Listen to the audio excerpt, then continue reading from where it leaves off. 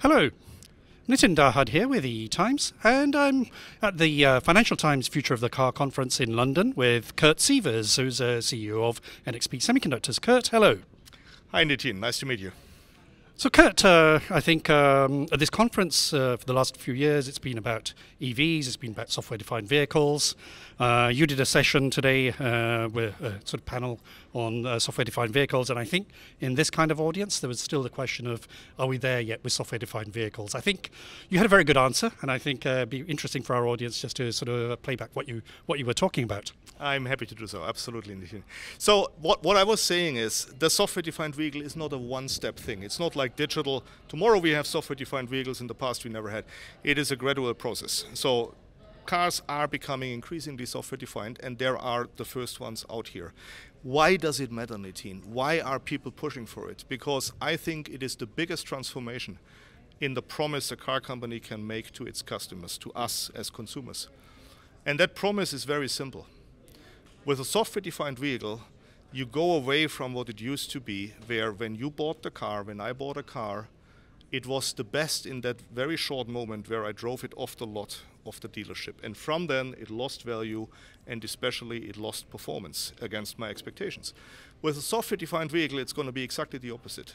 The moment you get it, it's the worst it will ever be, and it gets only better from there, because software upgrades will drive performance, will drive appearance, will drive excitement for consumers.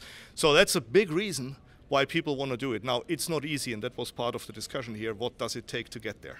Yeah, and I think I was quite surprised with one of the questions about, and I think it's moved on about the car being a smartphone on wheels, and I think you addressed that quite well. Yeah, that was in the context about what is needed for a software-defined vehicle. Because for some people it sounds like, oh, this is simple. It's a computer on wheels. We just build a computer on wheels. And I'm violently against that notion. So it is not a computer on wheels. It's not a smartphone on wheels, because what it has to have is real-time performance. Everything which makes a car safe is about real-time performance.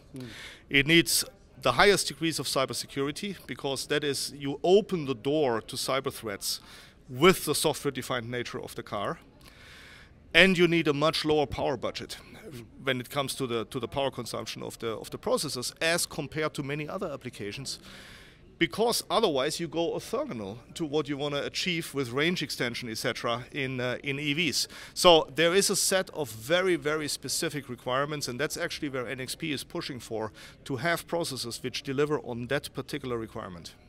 And the other big story in the last few weeks has been about the slowdown in EVs. But I think what's quite interesting is, software-defined vehicles is not dependent on EVs. I think your point was that, yes, it sort of accelerates the adoption, but actually it's applicable to sort of all kinds of powertrains. Yeah, I got two comments here, Nitin, and that's it's a really good question, because there's a lot of misperceptions currently. The one is SDV per se is not at all dependent on EVs. It's a concept which is applicable to any kind of car. Now, EVs will be probably the early carriers, simply because they are designed by the more pushy and more aggressive teams, which also have the guts to change the whole concept in a transformation to SDV. Secondly, I'm also not agreeing that there is a massive moderation of EVs. Yes, the pace is a little slower than it was last year, but from a higher base. Anybody would tell you, and I guess a good data source is S&P, that the number of xEVs, so hybrids and full EVs together this year, is still going to grow by more than 20% in units in a flat SAR environment. I mean, take a flat SAR and then have that big portion of xEVs, which is between 35 and 38% this year, is growing by 20% in units. This is massive. So I don't call that a moderation. Now, my view why that is a lot of what we read about this is from a Western perspective. Now, the largest part of the xEVs and the fastest growing comes from China. Right. So it's a little bit of where you stand. If you look at this from a China perspective, you would never say this. Indeed, I mean, and I think part of the discussions have been around China, and yes, okay, it's already at a very high level, and maybe it's just sort of flattening off a little bit.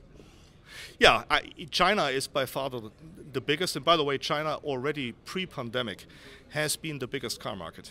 I mean, we are always a bit confused in the US and in Europe, but it has been China already for quite a while. And now with EVs coming into the game and the bullishness, I would say, but also the success in design from Chinese manufacturers, it even more tilts in that direction. And again, if you then look at the global picture, a 20% unit growth year on year is for me not really a moderation. And the other thing I think we forget about in the Western world, I guess, is it's not just about automotive vehicles. Because I mean, I've just come back from a visit to India, and it's about two-wheelers. It's about electric two-wheelers and electric, and it's going in a big way. Well, when you mention India, I actually believe India has a pretty brilliant future as a large democracy with an enormous amount of people. So I do believe that probably the next 10-15 years, India will become a very, very strong economy, which is then also a very great market for electronics, including semiconductors. And indeed, currently from a development perspective, the concept of two-wheelers is actually a big deal. And by the way, they are electric. They have IVI systems, which is amazing. I mean, from our perspective, that is a whole new market which is coming up sharp and big. And changing tack from automotive to India, so you were in India with Lars, and I met with your general manager there as well in the last couple of weeks. And what is it that you felt about your meeting with Prime Minister Modi? I was deeply impressed, Nitin, because he was very well informed about the electronics industry, about the global trends, about the requirements of semiconductors in a global network. But you can never look at this from an isolated perspective. And he's a leader who understands this from a global perspective. And from all of his questions and the debate we had, I could really conclude that he does take the right steps to get India ready for the next decade in order to become also a player in electronics and eventually semiconductors. I found that very impressive. Again, the level of knowledge, the level of interest, very impressive. And now looking at NXP, one of the top semiconductor manufacturers in the world, what's keeping you busy right now? What are your hot agenda items? Well, I come back to the first point of our discussion. We are obsessed about the software-defined vehicle. We really believe this is a fundamental transformation, which obviously is also very, very good from a chip business perspective. So for us, from a revenue growth perspective, over the next 5 to 10 years, SDV is going to play a major role. But we are also obsessed about dealing with something which is more difficult in the world, which is all the geopolitical turmoil, which in many cases means a fragmentation of supply chains, a fragmentation of R&D activity, which admittedly is not perfectly in line with the need for scale of the semiconductor industry. We've been an industry which has been ideally globalized over many years, and now suddenly we have to deal with this. My view is, let's get ahead of this. So let's not hide away, but let's get ahead of this and get the best solutions, because we can change the world. I mean, it is what it is. So we live with it. That's secondly on my agenda. Thirdly, and probably most overarchingly, we are really building a company to be the leader on the intelligent edge. And the car is one part of that, but there is of course much more. If you think about robotics in the smart home, robotics in industrial automation, these are all edge applications. And I believe mid to longer term, a lot of the AI hype which currently takes place in the data center is actually going to move to the edge.